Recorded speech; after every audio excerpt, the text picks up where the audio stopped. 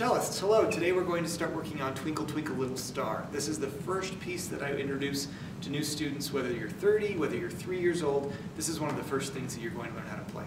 Hopefully you've already looked at the other videos to see about cello posture. You've got some left hand and some right hand exercises. And we're going to start now playing some music. So Twinkle Twinkle. I strongly recommend that when you're first starting out, you isolate the left hand and the right hand. As soon as you start putting that bow on the string, you're going to have problems, breakdowns in posture and positioning. If you'll learn to get the left hand isolated, correct, and then the right hand isolated and correct, then when you put them together, then your brain has simplified everything and you're able to be successful right from the start. You know, this is one of the great analogies I use with my students is if you're teaching someone to golf, don't start at the tee, start at the hole, right? If you can putt from this far out, then maybe you can putt from this far out. And then maybe you can get off of the green. And then you can work your way to the hole. You're always being successful. So that's what we want to do here. First things first, make an L with your right hand. And you're going to put your thumb against the fingerboard about halfway through from where the top of the instrument is to the bottom of the fingerboard. So about halfway through here, put your thumb there. This is going to be your plucking finger, your index finger. Okay? So we're not going to use the bow, we're going to pluck for now. And you should know Twinkle Twinkle Little Star, so hopefully if you get a note wrong, you can adjust a little bit and figure it out. But I'll call out the fingers as we do this. So you've got your D string, A, first finger, and you can look here, and then put all 4 fingers down. You should know where these are from your catapults, left hand exercise. All 4 fingers down.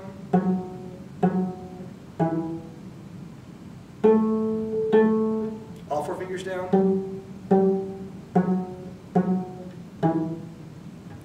D. 1. And I look at my one just to get the kids used to finding that first finger.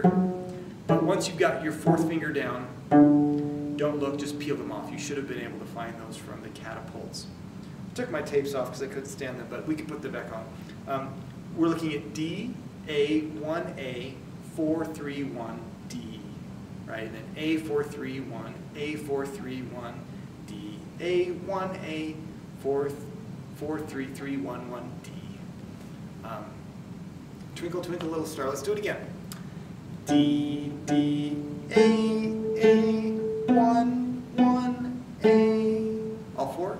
4, 4, 3, 3, 1, 1, D. A, 4, 4, 3, 3, 1. A, 4, 4, 3, 3, 1. D, D, A, 1, 1, A. 4, 4, 3, 3, 1, 1, D. Now what you can't see is that thumb stays down the whole time. Right? It becomes the anchor to the hand. As the fingers go up and down, we want them to stay over the top of the notes that they're going to play. Right? So the thumb becomes our stabilizer. Whether you're on the A string or the D string, we want that thumb to stay down the whole time. Try not to go into 3rd finger plucking. Try not to have these hands out like a claw. Remember to make your L. Plant that thumb on the side of the fingerboard, and then you get to go on with that pluck. All 4 fingers down and then peeling them off. If you're having a hard time with this, or if you've got a young student you want to break it up into multiple steps, then the first thing to do would be to just get all 4 fingers down, see if there's enough strength in the pinky to get that string all the way down, and then just do this. We call these mini scales, right? 4, 3, 1, D. If you can do that, then you can probably do the rest of it. Also, some teachers will break it up into colors if the memorization isn't there, where you could do, you know, you've got red, blue, and you've got the pattern of this is one pattern, and then there's another, and you can build it up in And that way using flashcards or any number of things. Some students will spend a year on Twinkle Twinkle Little Star.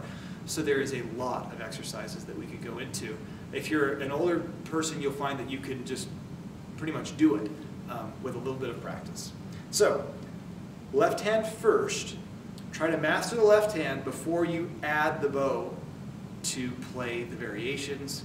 Don't pluck it too quickly. This is one of the mistakes people make. Pluck it at the same tempo that you would sing it, right? Twinkle, twinkle, little star. You wouldn't do twinkle, twinkle, little star, how I...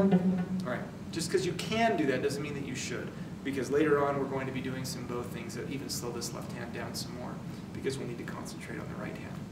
All right, that's plucking Twinkle Twinkle Little Star. Check out the next video where we'll isolate the right hand, get the right hand going, and then finally we'll put them together in a practice video for you.